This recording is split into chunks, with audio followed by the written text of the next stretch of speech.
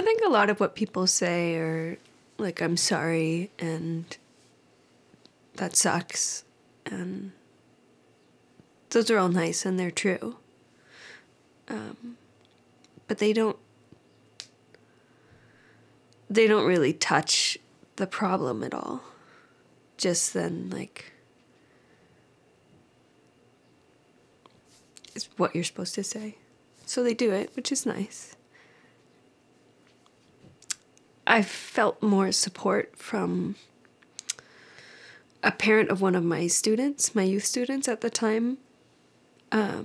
She lost her mother at a similar time, and just both of us just looking at each other and having that, like, what do we do now kind of eye conversation, that felt as supportive as anything.